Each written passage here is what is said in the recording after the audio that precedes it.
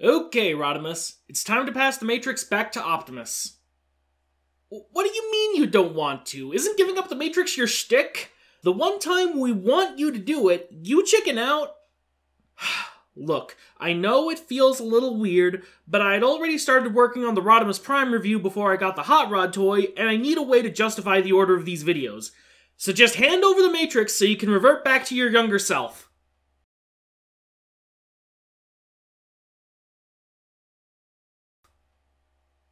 There. Was that so hard?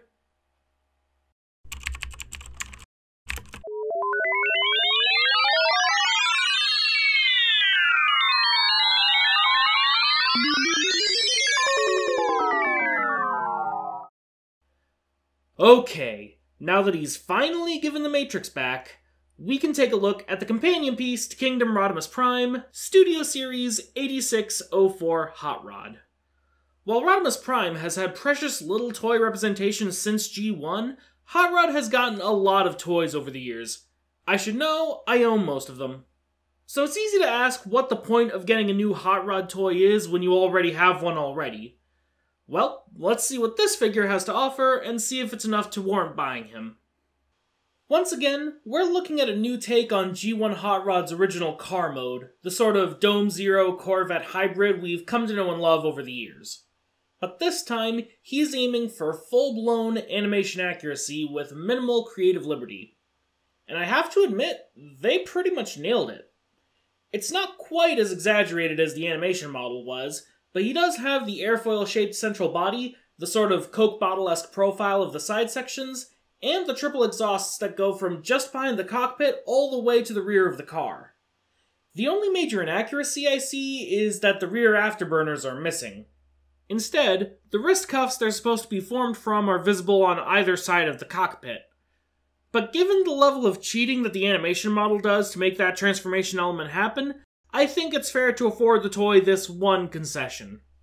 The real blow to screen accuracy is with the colors.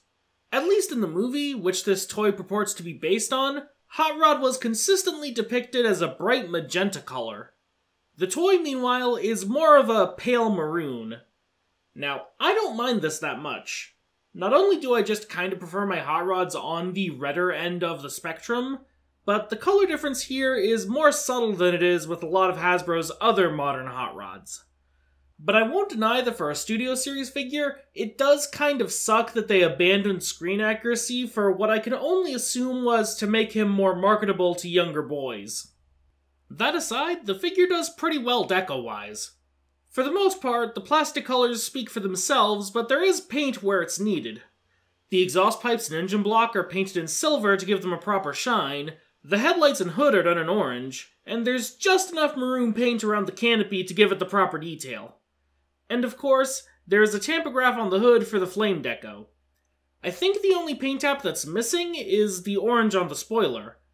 I don't know if the spoiler happens to be made of an unpaintable plastic, given that every other yellow part seems to be a small structural piece, but if it is, that would be understandable.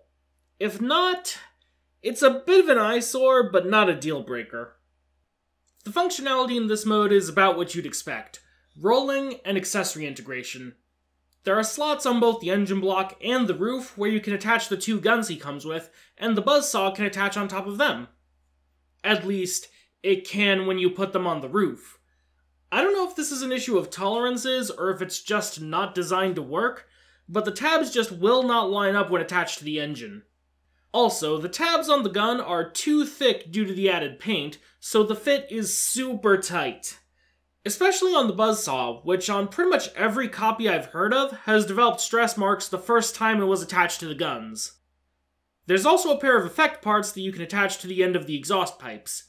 They're even shaped specifically to fit with the staggered arrangement of the pipes. They don't look much like exhausts, but then again, this is supposed to be a future car. Maybe this is just what car exhausts look like on Earth in 2005 of the Primax 9A4.17 Alpha timeline. So as far as the vehicle mode goes, Hot Rod seems to be nailing it. There's very little for me to find fault with. He looks like the cartoon and can do quite a bit. If he had just a slightly better deco and the guns were slightly better designed, I would call this perfect. Hot Rod famously never transformed the same way twice in the movie, so the designers had pretty much carte blanche to do whatever they wanted with this toy. And appropriately enough, they seem to have built the transformation for both Hot Rod and Rodimus Prime from the same basic structure. I like to start by opening the hood and folding the headlight pieces in. This untabs the shoulders, freeing up the arms to rotate out of the way. Be careful when separating the pipes. The tabs holding them together are really small and really tight, so they break easily if you try to force them. And unlike on the Kingdom toys I reviewed, the vehicle mode does suffer from losing these tabs, since there is a noticeable gap without them. So far, I've managed to preserve one of the tabs by gently pushing the arm in to unhook it, so that would probably be my advice. From here, the leg's untabbed from the rear section, and the spoiler section folds up and out of the way. You want to keep the legs spread out from here, since the bulk of the leg hinges inward for the leg to unfold. I wish the pieces tabbed in more securely when folding them back up. The left leg on mine does not want to hold together for some reason. Mileage may vary though. But now we get to the devious part of the conversion process. He has a faux chest. The hood assembly spins around to orient the arms, then the whole thing collapses into the cockpit behind a static chest piece. It gives him a nicer looking chest than just using the real car hood would've, but it is kind of a cheat. From here, we're down to simple touch-ups. Flip the spoiler up and around to go on his back, fold up the panels on his arms, and turn the head around, and that's the transformation complete. It's a really fun process, though it is a little debatable whether it quite lives up to the Voyager price point. I'm gonna say it. This is the best looking Hot Rod toy to ever come out of Hasbro or Takara. Even with the liberties taken for the sake of integrating him with the Generations line, putting him next to the animation model, he's just about a dead ringer. I think the faux chest helps a lot with that. Because it doesn't have to worry about looking good as a car hood, the chest is free to be as cut and chiseled as it needs to be accurate. The faux bumper even extends deep into the torso, just like the cartoon. Once again, the biggest detriment to accuracy is the color scheme. Pretty much all the paint apps are where they should be, but not only is the red still off, but the color of the legs is a little off. What should be a flat gray or even black color is replaced with this sort of dull purple. Granted, some shots from the movie do make his shins look more like this color, but that seems to be more a matter of lighting. When you actually look at his original model sheets, they're clearly meant to just be dark gray. This is something they do a lot with screen-accurate color schemes, and while I'm not necessarily opposed to it, it does tend to confuse me a bit. Back to judging the toy on its own merits, one thing I will commend this figure for is being clean. Looking at him from the back, there is virtually no kibble. Most of the vehicle bulk is used to make up the body of the robot, and the bits that aren't tuck up into the torso and legs. Even the rear section of the car, which supports the back wing, it's basically been reduced to a thin strut. And while the hood assembly does just tuck away inside the torso, that's pretty much where it would have gone anyway had it been properly integrated. So the only parts I would really consider a waste are the rear fenders. Oh, and speaking of those rear fenders, you can actually leave them flipped out if you want to make him look more like the G1 toy. The panels still tab shut and everything, so it makes no difference to the articulation or to the aesthetics beyond bulking out the sides of the legs. This seems to just be an accident of the transformation, but Hasbro actually utilized this in the stock photography for the tragically cancelled toy-based Velocitron redeco. So maybe there was some thought that went into this. But I guess we'll never know. What I do know is that a lot of thought went into the articulation. The neck is on a ball joint with plenty of range in all directions. His shoulders are articulated just like Rodimus Prime, with a forward swivel, an outward hinge inside the torso, and a butterfly joint.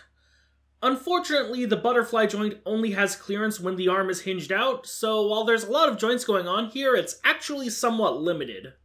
I really wish they'd found a way to give him a proper outward shoulder, one that rotates with the arm. He has a bicep swivel and a nice bend at the elbow, almost 135 degrees. The wrists can swivel, and the fingers open and close.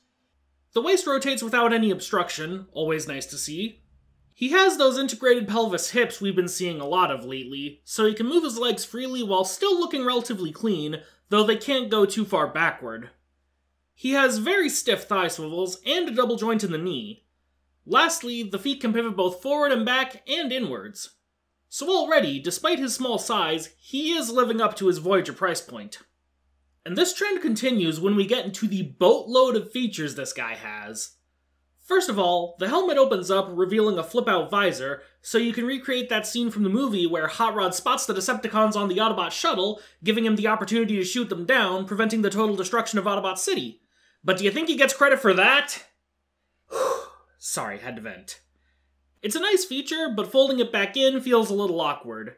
If you fold it back all the way, it'll interfere with the helmet hinge.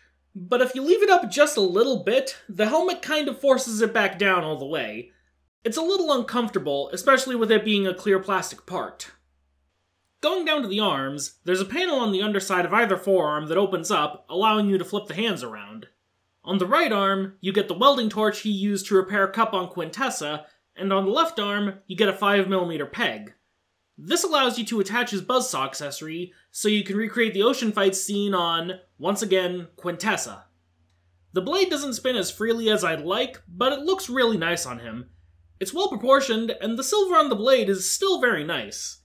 It amuses me that they molded speed lines into the sides, kind of a nod to how in the movie it's depicted as just two blades that only look like a circle because they're spinning so fast. Speaking of accessories, we still have a few to talk about. Of course, you get his twin photon lasers. There is a strong resemblance to the original toy's guns, but they've been slightly redesigned to make them more symmetrical. This does make them look nicer together when mounted in vehicle mode, but I do wish they were a bit more visually distinct like the G1 toy. Before I put all four guns together side by side, I had a hard time noticing the differences between the Studio Series guns. He can hold them in his hands, of course, and they look pretty good. But if you'd prefer to tuck them away, the roof slots from vehicle mode are still accessible, so you can store them on his back about as effectively as you could in vehicle mode. You can also still put the buzzsaw on top, but it has a lot of the same problems. The effect parts from vehicle mode are also still usable in this mode, and I find they make more sense this way. While they didn't really look right as car exhaust, they look really good as energy blasts. I kind of wish they were done in orange to better match the effect from the movie, but the crackling energy appearance does look interesting, while still harkening to some shots from the movie. But the cherry on top of all that is, of course, the Matrix of Leadership. It's strikingly similar to the one that came with Rodimus, but it's actually a slightly different mold. The handles look pretty much identical, but the detailing on the core is subtly altered. I am absolutely indifferent to these changes, though I will say I prefer the shade of gold used on Hot Rods compared to Rodimus Primes. Other molding changes include the hole on the back now being much bigger. In fact, it is now bigger than a 5mm port, so it is still entirely useless. And the last molding difference I was able to find is that it does not fit in Rodimus Prime's chest. It doesn't even work with the glow effect that came with that toy. It's kind of weird. The matrices are so similar in both size and appearance that you'd think Hasbro would just reuse the same mold with no alterations from figure to figure. But instead, they made an entirely new mold where the only meaningful difference is making them not cross-compatible. But how does it work with the set it came in? Well, by virtue of his articulated fingers, Hot Rod can hold the Matrix, and while the arm articulation is a little limited, you can get most of the classic Matrix poses out of him. And with his smaller hands, it actually looks more in proportion here than it did with Rodimus. While it doesn't work with Rodimus's Matrix effect, you do get a different effect part that does fit this one. It has a bit more of a crackling energy look here, rather than the straight rays of light that came with Rodimus. This makes it more evocative of the Matrix being opened to destroy Unicron, rather than it simply glowing as it reformatted Hot Rod into Rodimus. Which makes me wonder why they didn't use this effect for Rodimus's Matrix and the simple glow effect for Hot Rod. But I guess this gives you some options if you have two figures to swap parts around with. Just try to remember whose is whose. And that's all this Matrix does. Hot Rod's chest doesn't open up to reveal a Matrix chamber. There is a cavity in his midsection big enough for it to rattle around in, but I guess that making an actual chamber would have been too much engineering even for this toy. I'm glad they included the Matrix, don't get me wrong, but it does feel like a bit of an afterthought. Also, for all you Regeneration 1 fans, he can technically hold the Sword of Primus that came with Rodimus Prime. But getting it into his hand is more difficult here, since his thumb and fingers curl in more tightly than they did on Rodimus.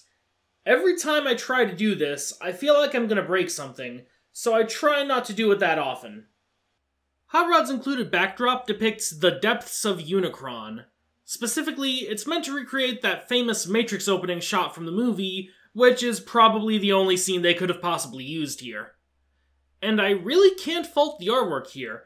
It recreates the background in that scene almost flawlessly, while also adding a bunch of extra detail.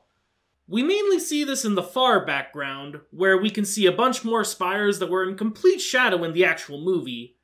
And just like the toy, there's a bunch of additional panel lines drawn in that weren't shown in the movie. I really love the aesthetic of this. It gives me the impression that this is what the animators were trying to convey, without the limitations of a $5 million animated movie. Since the toy is so small for its size class, he fits quite comfortably on the base. Normally I'd be thrilled by this, and while it is nice, the scene this is trying to recreate isn't exactly a dynamic action scene. Pretty much everybody's just going to pose him standing with the Matrix in his hands, so that extra space isn't going to see much use. At least, not with this toy. If we bring in Rodimus Prime, now that extra space feels warranted. While this is almost certainly a happy accident, the fact that this stand can fit both figures is the most perfect thing I can imagine. I held off on getting this toy for a long time because I was pretty well satisfied with my Titans Return Hot Rod. But as my War for Cybertron collection grew, that figure's age started showing more and more. And now that I've finally caved, I 100% do not regret this purchase. This is, in my opinion, the best G1 Hot Rod toy they've ever made. I would even argue it's better than the Masterpiece. $35 may seem like much for a figure this size, but you get a lot more for that money than you would out of a normal deluxe. If you've been collecting Modern Generations toys and have any interest in Hot Rod as a character, I would consider this a must-have. Now if you'll excuse me, I need to figure out what I'm going to do with all these Hot Rods. You can fly if you try, leaving the past behind. Heaven only knows what you might find.